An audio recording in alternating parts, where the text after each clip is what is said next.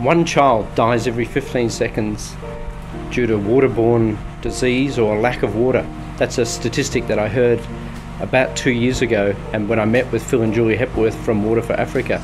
And it's an alarming statistic, because if it was anywhere in Australia or America we'd be horrified, but because it's in Africa we don't seem to notice as much.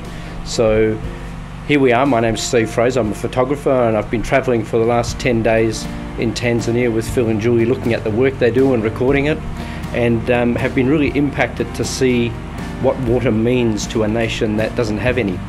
So we've been fixing wells and putting wells in, and looking at how you bring water to a community. In some cases, the worst example we saw was where people have to walk 34 kilometres, 17 kilometres there and then 17 back, carrying water just to get a drink, and they have to do it every single day.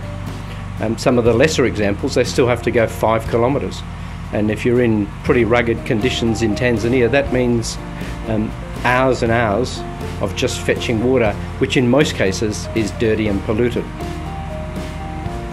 You and I, we probably walk 5 or 6 feet, or we buy one of these and we have a really nice cold drink and it's beautiful water. But for a lot of people in Africa, they actually don't realise that water's clear, because this is what they drink. This is some that we collected. So you look at how dirty and diseased, and that leads to a whole bunch of issues with sanitation, with children dying. And then some of the other issues it brings about is that the girls are mainly the ones that have got to go and fetch the water. So what happens is they're taken out of school, so education misses out, and then they're vulnerable when they leave their village to attack, to being raped, to a whole bunch of awful things happening to them.